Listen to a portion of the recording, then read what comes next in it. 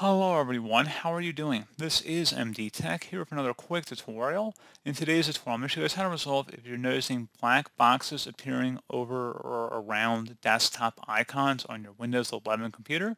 So this should hopefully be a pretty straightforward process here, guys, and without further ado, let's go ahead and jump right into it. So all you have to do is right click on one of these folders and select Properties, select the Customize tab, and then underneath folder icons, you can change the folder icon. If you change the icon, it will no longer show a preview of the folder's contents. Select Change Icon. And now you want to go select the folder icon, should be the second item in this list here, and then select OK, and then select Apply and OK.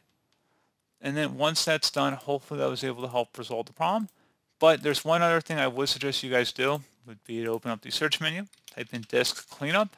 Best match should come back with Disk Cleanup. Go ahead and open that up. Select the C drive or whatever drive Windows is installed on, and then select OK.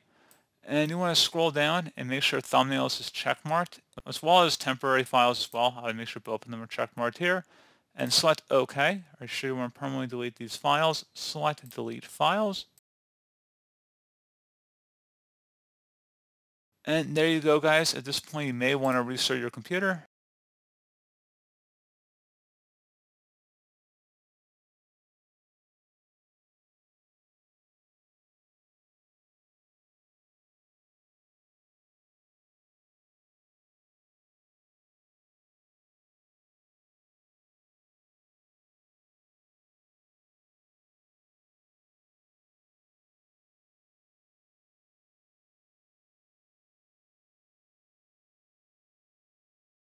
So hopefully your issue has been resolved at this point. And as always, thank you for watching this brief tutorial. Do hope I was able to help you out, and I do look forward to catching you all in the next tutorial.